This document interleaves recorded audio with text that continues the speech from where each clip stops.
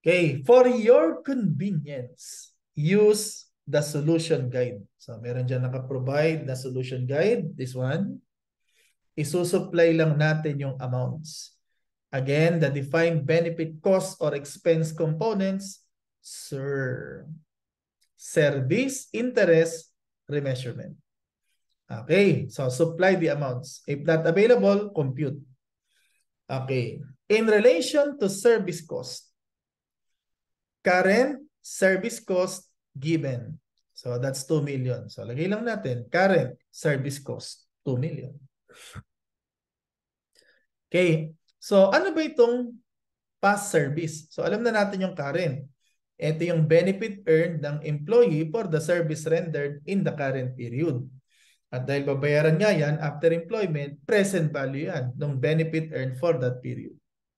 So question, ano naman yung past service cost? So refer to the definition of terms dun sa ating lecture notes. So ito yung past service. So yan ay change in the present value of the DBO for employee service in prior periods. So kaya tinawag na past or prior service cost. So bakit magkakaroon ng past service cost? So resulting from plan amendment. So in-amend yung plan. It's either in-introduce, withdraw, or nagkaroon ng changes dyan sa defined benefit plan or dahil sa tinatawag na curtailment. So ang past service cost, pwedeng magkaroon yan dahil sa plan amendment or curtailment. So pag sinabing curtailment, significant reduction yan by the entity in the number of employees covered by a plan. Now, ang past service cost, it can be positive or negative. So positive pag nag-increase ang benefit. Negative pag nag-decrease ang benefit. Okay? At yung past service cost na yan, whether positive man or negative yan, recognize yan immediately in P&L. Okay? As part of service cost. So, by the way, before, tinitingnan pa kung vested or not. So, ngayon, it doesn't matter whether vested or non-vested. Recognize yan immediately. So, in this problem, nagkaroon ng plan amendment. Okay? So, ito, plan amendment siya. Okay? At anong naging effect ng amendment? So, yung DBO, after the plan amendment, naging 20,600,000. Before, so ito after to ha. So before plan amendment, okay, 20 million lang. So yung effect, okay, increase in DBO because of the plan amendment. So yung increase na yon in DBO because of plan amendment, considered yon as past service cost. So dahil increase in obligation, so expense yan. Okay, so that's 600,000. So 20,600,000 minus 20 million. So ito yung naging effect ng plan amendment. So yan ay i-recognize as past service cost. Okay, now, ano naman itong settlement? By the way ha, merong tinatawag na routine and non-routine settlement. So pag sinabing settlement, extinguish na yung obligation. So again, under the defined benefit plan, pag nagko-contribute sa plan, hindi pa na-extinguish ang obligation yan. Nandun pa rin yung obligation. So kaya lang, hindi pine-present yung obligation sa balance sheet. So dinideduct doon yung plan assets, yung net amount, yun ang nasa statement of financial position, either asset or liability. Now, pagka na-settle na yan, so extinguish na yung obligation. Okay, kaya lang may routine, may non-routine. So pag routine, ito yung nakaschedule ba? So nakaschedule na magre-retire, so nag-retire, sinettle na. So yung non-routine, hindi nakaschedule na magre-retire, tapos biglang nagkaroon ng settlement. So yung gain or loss on the non-routine settlement, yun ang kasama sa service cost.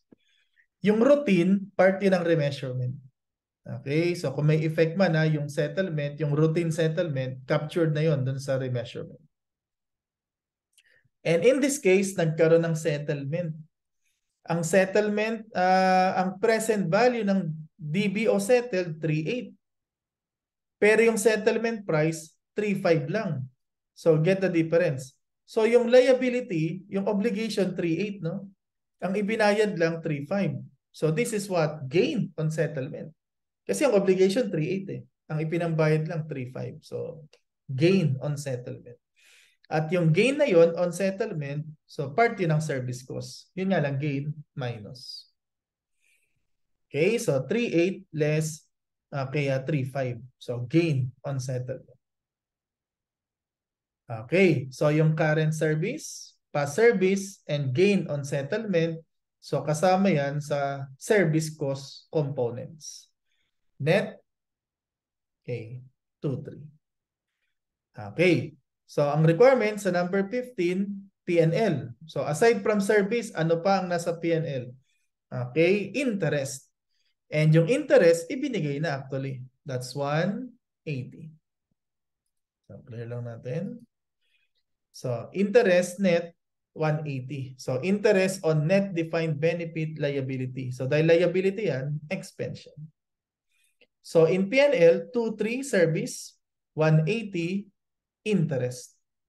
Get the total. So, that's the amount in profit or loss. Okay, so 15, bravo. So, no need to get the details of 180 kasi pinrovide na naman. So, pero basically, ang 180 na yan, DBO, okay, interest expense on DBO, interest income on the planned assets, interest expense on the effect of the asset ceiling.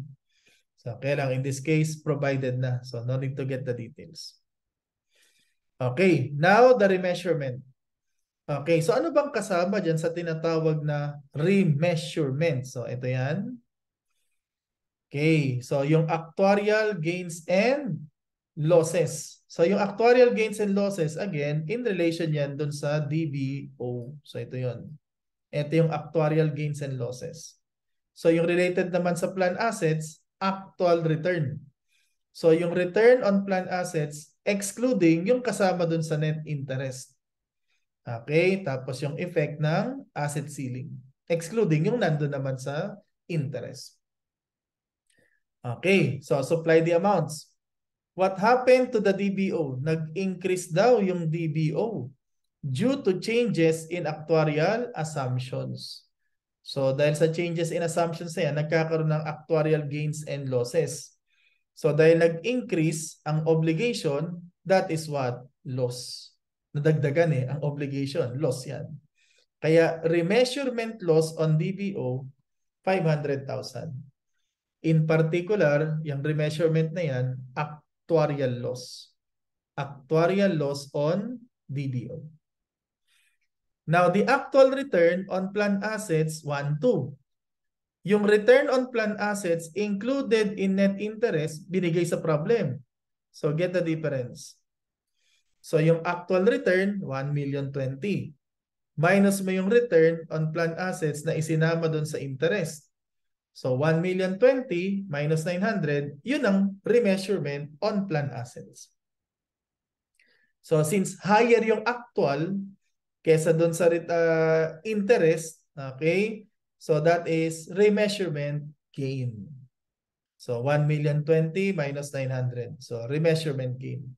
At dahil gain yan, minus. Kasi ang kinocompute natin dyan, expense.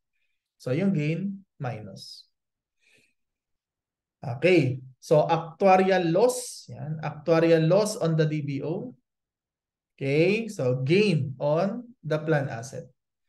Okay, so yung remeasurements na yan in OCI. So loss of 500, gain of 120, okay, so net loss 380. So number 16, letter A. Okay, so net loss of 380. Okay, so again, ano yung tatlong components? Sir. So kaya pag ang hinanap, define benefit expense or cost for the year, sama mo lahat yan. Service, interest, remeasurement.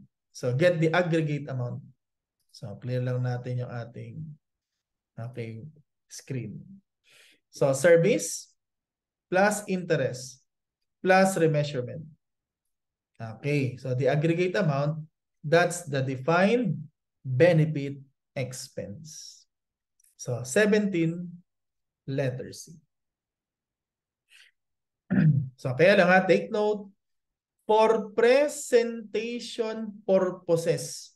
Yan ha, for presentation purposes. Yung service cost, interest, and remeasurement, presented yan separately. Although yung tatlo na yan, components ng defined benefit expense, pero sa reporting, so hindi sila ina-aggregate, hindi sila ina-offset. Okay? So yung service, okay, although hindi in-specify no, sa standard kung paano ipe-present. Okay? Pero okay, ang consensus dyan, yung service cost, part ng operating expenses yan. Ito namang interest, of course, finance cost yan. Tapos yung remeasurement, so of course, component yan of OCI. So again, yung service, operating expenses, yung interest, finance cost, tapos yung remeasurement, OCI. Component, separate component of OCI.